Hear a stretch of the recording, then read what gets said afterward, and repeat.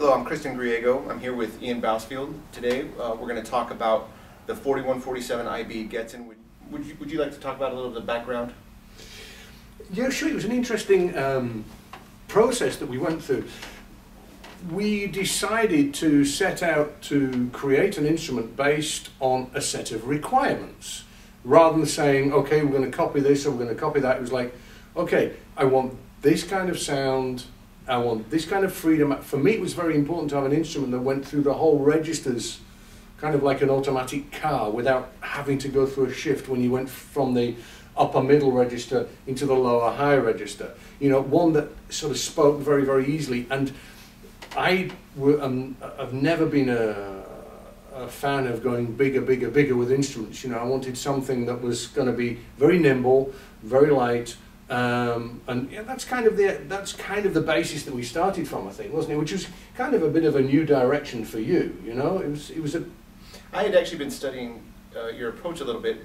2 months before we actually got to work together, I was at University of Whitewater where Jeremy Wilson was doing a master class after his performance, and I was listening to him talk about your approach with just the touch on the note, on the front of the note for articulation, because the front of his notes were pretty special to me in the audience. And so actually I went on your YouTube channel and I started listening to this, and this was before we even got together to work, and so I'd really been studying that approach. Yeah. And then it helped me understand what you were after. And interestingly enough, when you gave me your requirements, it was that the instrument had to sound equally well on the other side of the bell as it did on this. And I remember when I flew over to Switzerland with an instrument, and I was pretty pleased with it, to be honest. I was quite full of myself at that moment. But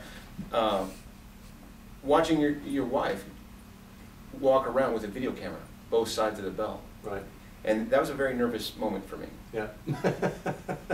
Yeah, I mean, actually I notice more and more when I teach that it's very difficult to work with someone if they're not getting the same feedback that I am. You know, I've very often spoken to people and said, you know, your sound, it's too bright or too aggressive. Can you not hear that? And then you actually go and put your head and neck on their shoulder kind of thing and hear what they're hearing, and it sounds great. You know, so I think that, you know, similar feedback is very, very important. But that's an interesting point that you make regarding the articulation of an instrument. I think articulation is back. I think the US went through a phase where, you know, soft beginnings of notes was really the thing in the 80s and the 90s, but I think getting that ping and that clarity for the projection at the beginning of the note, you know, is definitely back over here. It never went out of fashion in Europe, we always did it. So that was another big requirement for the instrument, which we have. I think what we did, because you remember when you came to Bern as well, we looked at some historic instruments. We looked at some old crushbeat trombones from the 1890s, and we kind of followed the development of instruments through from then to now, and we kind of said, if they were making instruments now, if they had the ability to make an instrument now, what would they have made? And that was kind of what we were thinking about. So it's like a modern take with a little bit of a historic aspect to it, you know?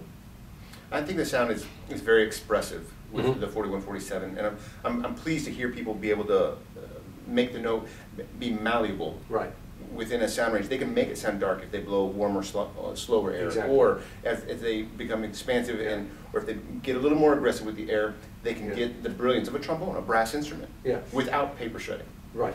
I mean, I appreciate those trombones where you kind of like railroad it into the middle of the note, and that's your sound, and it's very stable. I appreciate them, but I get very bored with them very quickly because, you know, I need to be able to change the tone color. And it was interesting because I've taken on a few projects over the years, and this one was very intriguing for me because when you gave me requirements of the instrument, and I studied the instruments you played in the past, the Khans, the Yamahas, and so I wanted to understand where you were coming from. And so I would actually gather these instruments and play on them. And figure out what was really good in them and try and capture some of those qualities, because they weren't bad instruments. No, they were good. Absolutely. But we were trying to capture the greatness in the certain areas of those instruments and then expand upon that. Yeah, yeah. You know, and again, sort of going on to another point, that I think is, and we've talked about this a lot, finding the right equipment is so important for anyone. This is a general term. I mean, I think we both know people going way back 30 years that had they been around now, they may have become professional players. Because we have equipment at our disposal now that we haven't had previously. I wish what I would have given to have had this when I started in my orchestral career. You know, things have moved on. As good as those instruments were 30 years ago, you know, God bless them. But things have, you know, design development has really moved forwards, you know. So I think we're very lucky now. Yeah, and within this design, I mean, we have minimalist bracing, so it doesn't get in the way of the resonance. And no matter, if we have two different people building these instruments, the quality is not going to suffer because of the design. Right. It was designed in a way that the human mounting it can't interfere with the resonance of or the final quality of the instrumental please. A lot of people always talk about wide body slides versus narrow slides. And when we started this project, actually, I first had you on a wide slide, and then we made a switch, and all the lengths of the instrument had to change, which made it very fun for me. But I was going to say that was the biggest challenge for you. I remember you kind of went off radar for about 3 months. Yeah, yeah. But can you talk to me about your theories between wide slides and little narrower slides, which we ended up on? It's a matter of taste. For me, the air on a wide slide runs too fast. I don't like the feeling of air disappearing into the trombone. For me, I need a little bit of a cushion of some resistance. It's a very fine balance. If you get too much resistance, it's no good. But just that little bit of comfort there. And that I find I get with the narrower slide. I also have a tendency to play quite a lot of fast things, and that's difficult on a wider slide. So in many ways, it's a question of what you grow up doing, what you're used to doing. And I'd only ever played on narrow slides. For me, I feel more of a contact to the instrument. I feel I can be more sensitive on this width of slide. And for me, it's more personal. That's the main thing. Again, I appreciate the wide slides. There are things on a wider slide that are definitely unique to that. Certain things that you can do, but all in all, this is my kind of thing. You know, and the interesting thing is that some people say, well, you know, is it a Bach slide or is it a concert? No, it's got nothing to do with that. Holton had narrow slides. King had narrow slides. You know, they're just the two different systems. Now, you recently got back from a tour with Vienna. Yeah, that was an interesting experience for me because we actually developed this instrument as I was leaving the Vienna Philharmonic. So although I'd done some work in the Lucerne Festival Orchestra, I'd basically given up playing in orchestras. And, you know, after nearly 4 years away, the Vienna Philharmonic said, you know, why don't you come back and do a block of work? And I said, well, I don't really do that kind of thing. And they said, well, we're doing Götterdämmerung and Pictures and Exhibition and Tchaikovsky Manfred Symphony. And I thought, well, if I'm ever going to go back, I'll go and do that. It was a nice long tour. So it was an interesting experience for me to try this out really in an orchestral setting. I've been using it, you know, for all of my solo work, but to really open up 1 minute and then go to a hyper quiet chorale the next one. You know, I was so happy to, you know, I had this hunch that we'd really got it right, or you'd got it right. But I had this hunch that it was right, you know, that it would cover what I needed in the solo repertoire, but was also totally at home in the orchestra. And, you know, my feelings were confirmed. I mean, it doesn't explode when it's loud. Like you say, it's a question of how you put the air through the instrument. You have to be sensitive as to how you put the air through the instrument, where you can really let go and the sound will stay really big and really pure with that clarity of articulation that gets the projection out there. But the quiet chords are so comfortable because they've just got that little cushion of resistance.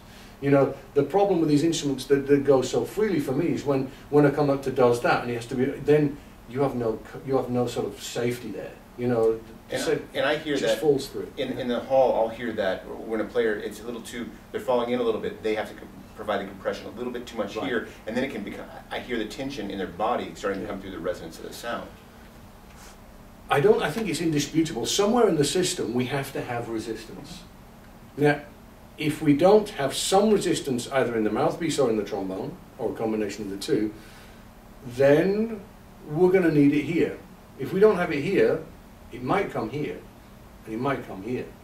In other words, the freer the instrument, it might seem quite nice at the time, but as time goes by, you get very, very tense. But it's that question of balance, as with everything. And the balance of the resistance on this is fantastic.